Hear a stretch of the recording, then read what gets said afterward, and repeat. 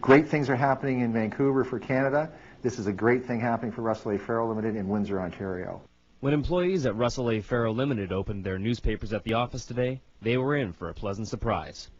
Their business had been crowned one of the 50 best managed companies in Canada for 2009. In the business world, getting named to the 50 best managed in Canada is like getting a gold medal.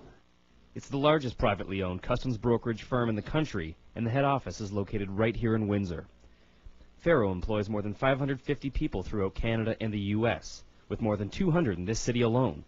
Company officials say it's the employees here who keep business booming. Although the company has grown significantly in the last 25 years, it still seems like a small community. It's still a very much a team environment and a close-knit group that we work with every day. Established in 1911, the business has been family-owned and operated for 3 generations, now going on 4.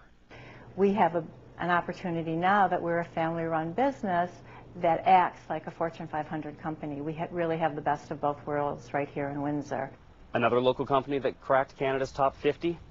Mastronardi Produce of Kingsville. They pride themselves on 4 generations of family ownership and was the first company in North America to have a commercially operated greenhouse. Rich Garten, A News.